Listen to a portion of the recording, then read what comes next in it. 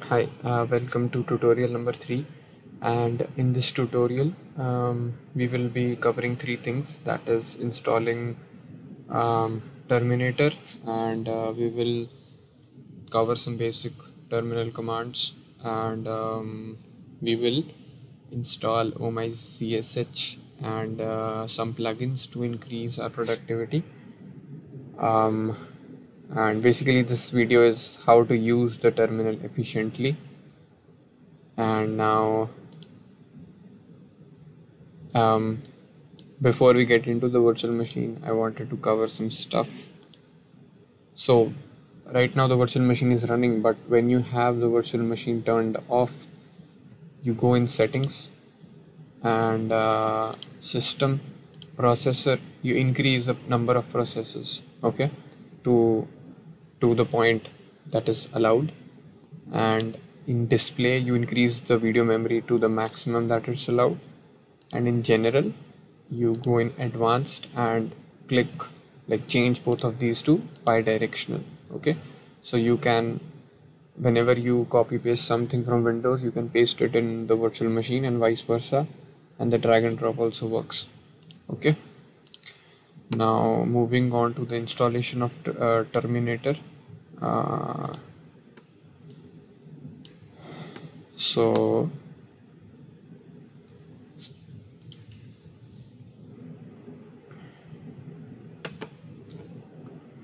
simply execute these three commands. Okay, and after executing them, you will get Terminator, and you can just launch Terminator by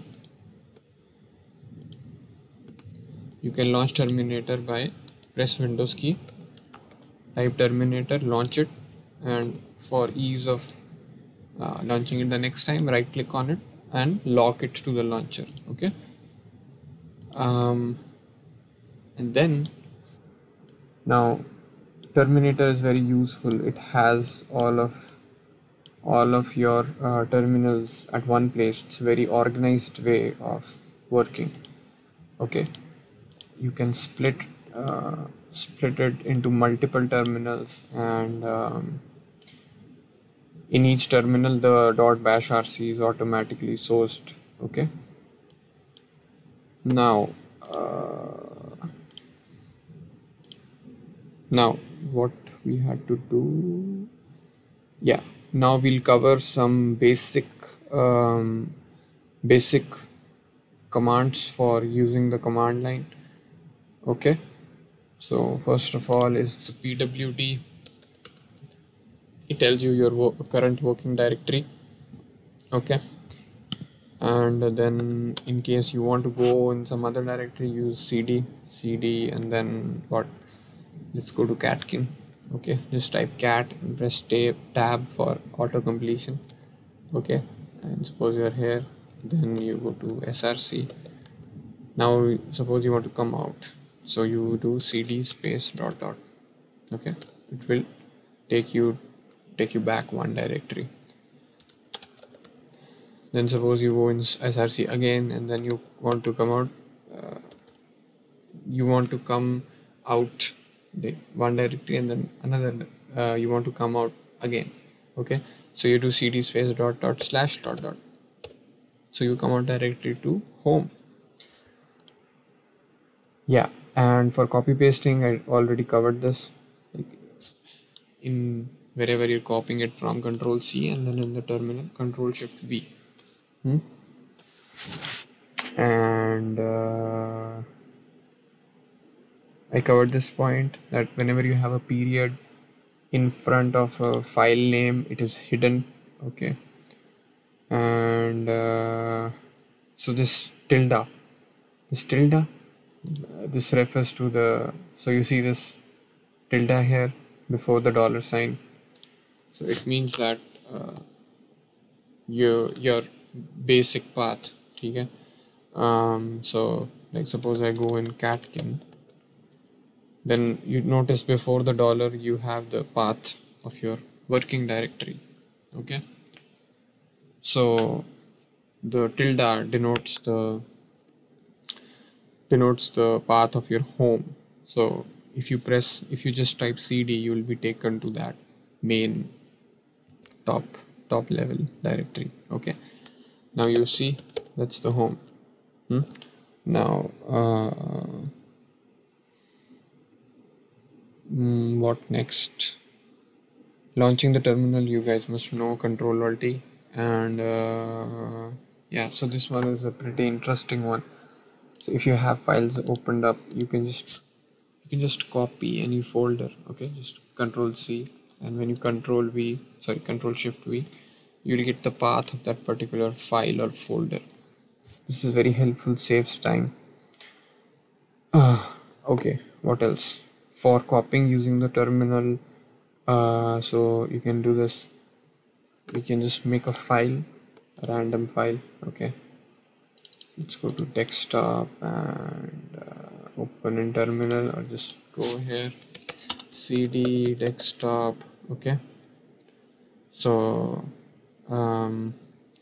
Sublime is not installed, so let's just use gedit.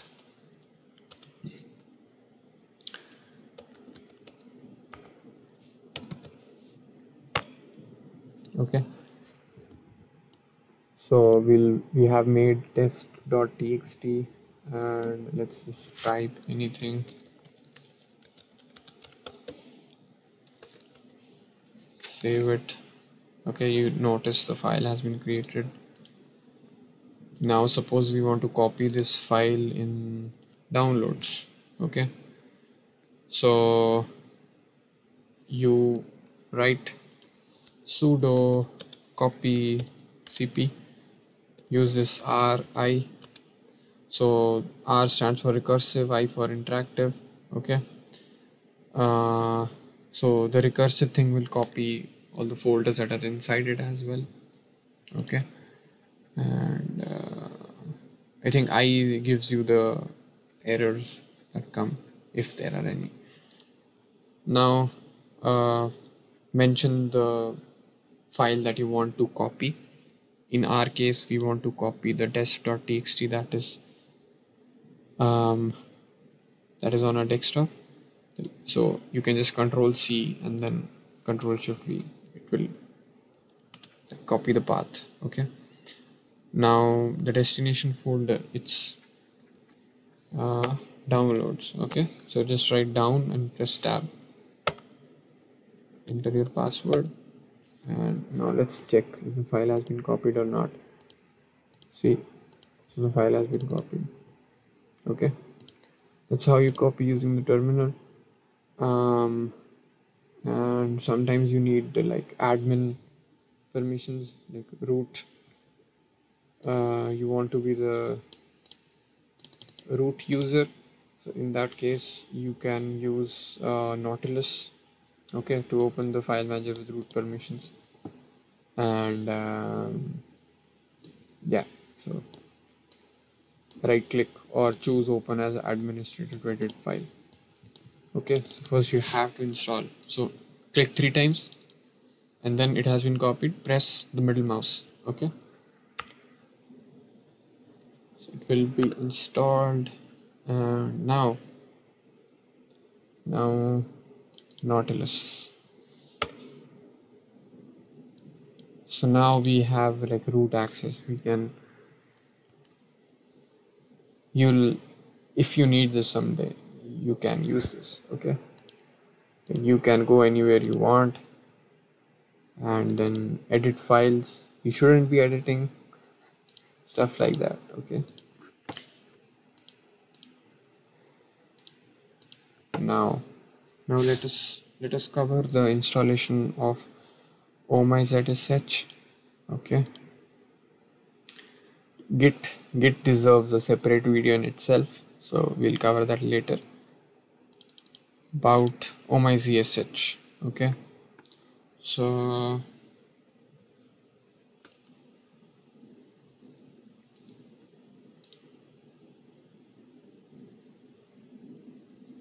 okay, that's not helpful.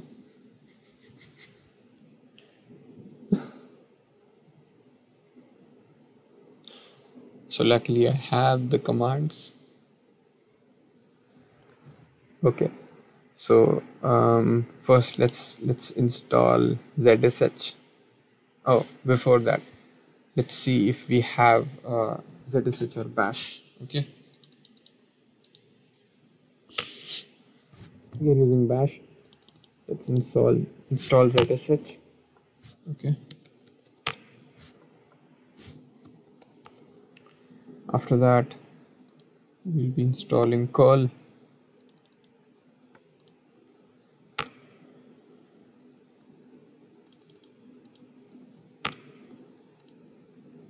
Now we will be installing Oh-my-zsh.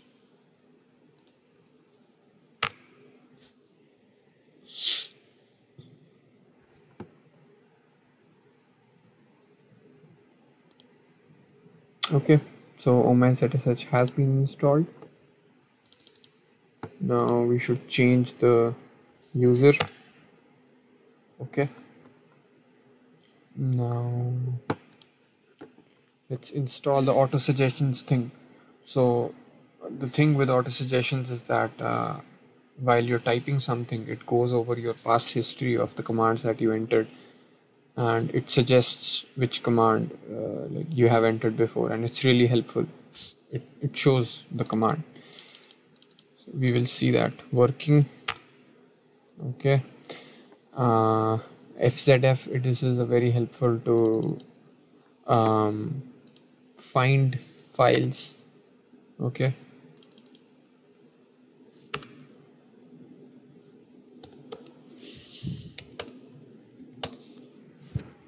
and syntax highlighting, this is again super helpful to tell if the command that you entered is right or wrong.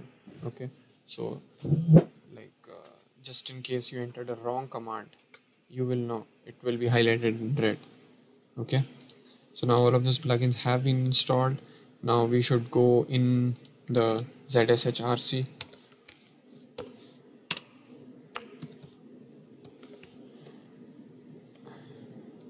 Let's install Sublime. I hate get it.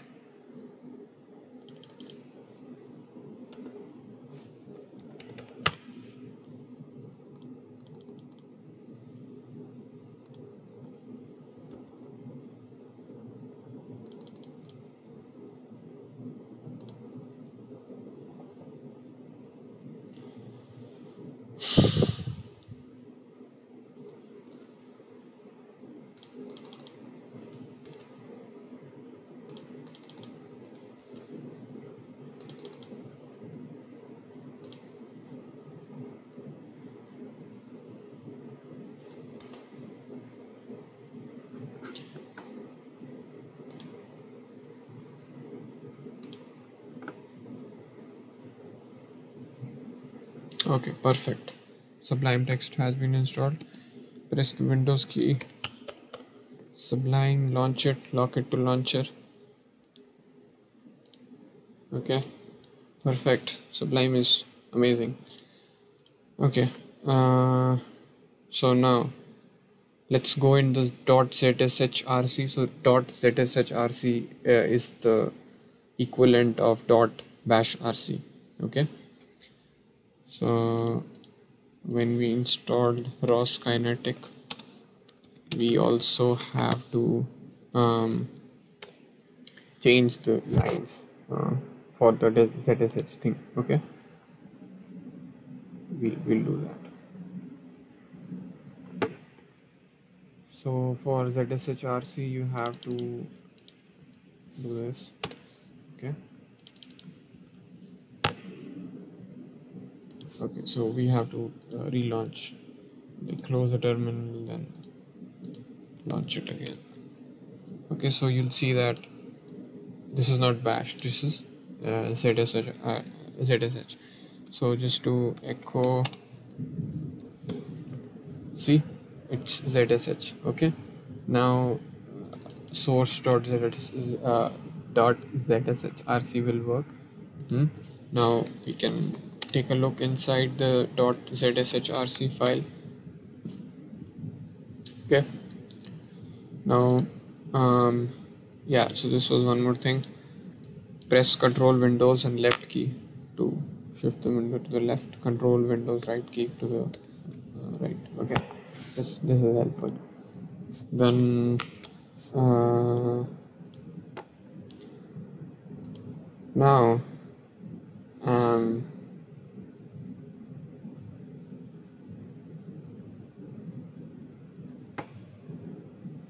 we have to add the names of the plugins that we just installed, these three plugins: auto suggestions, FZF, and syntax highlighting. Okay, so we have to add the names of these plugins in the .zshrc.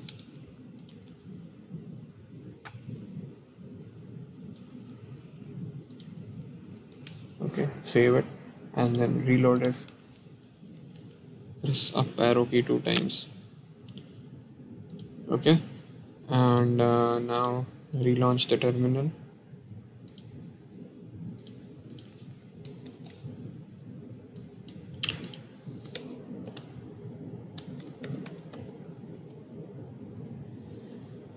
So you see how CD became green and like PW is red. That's because of syntax highlighting. Okay, and we will also have the like, see, that's the auto suggestion at work here, because I haven't really typed desktop yet. It is from my previous history. Okay, so you can just click on the right arrow key and it will fill the command for you. Okay, and then we have the fuzzy file search tool. So this is kind of like the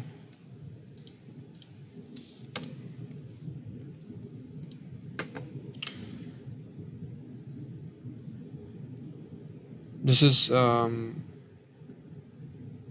yeah, so this is like the searching tool. Okay, so control plus R for previously entered commands. So control plus R and you have your previously entered commands in a beautiful presentable format. Okay, and control plus T for finding files. Okay, so suppose you want to find your file, the test.txt, so it tells you the path where it is. Okay, so it's at two locations, downloads and desktop. Okay, and alt plus C for changing directory to some folder. Okay, so suppose you want to go to downloads, alt plus C, download music any place. Okay, so you can go there directly. Okay, so I hope this increases your speed. And what else? Yeah, the the the making it look good part, we have to install the power level 10K theme. Okay,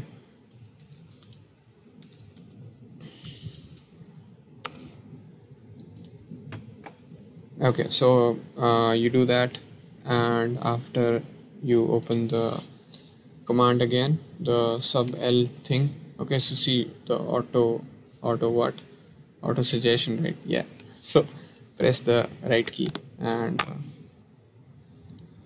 go inside .zshrc and change the name of the theme to power level 10K. Okay, now see, I hope you know this. Control plus forward facing slash is the command to comment a line. Okay, for some reason this is not working here.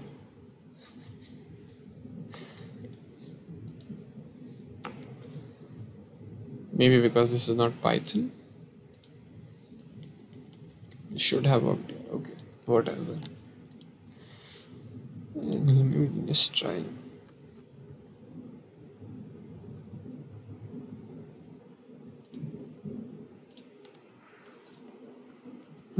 Interesting. Doesn't work with that either.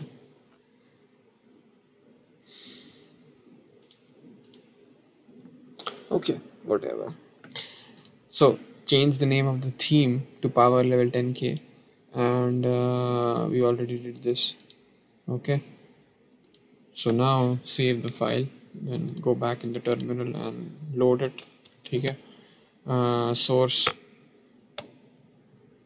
Okay, now you will be going over the setup here. So does this look like a diamond? It does not. Does this look like a lock? It does not. No. X taller and fatter, yes. Okay, so let's go with the ASCII. 12R format,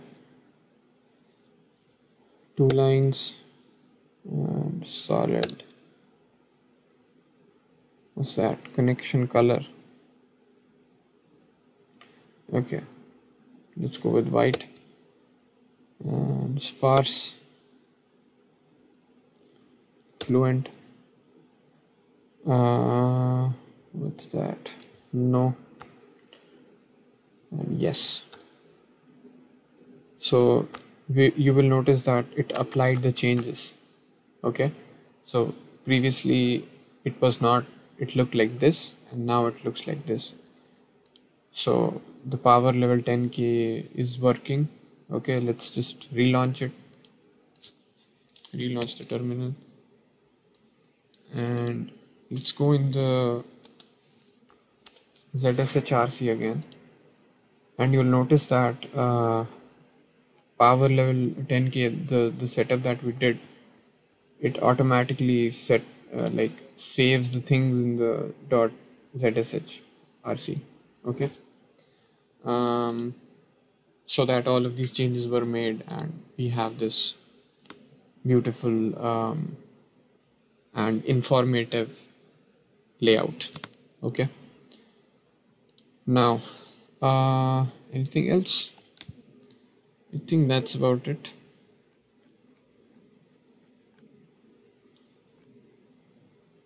Okay then, see you on 3rd November for the workshop. We will be covering Turtlebot 3. We will be using the PID controller with Turtlebot 3, and we will be doing pick and place with the Baxter robot. Okay, bye.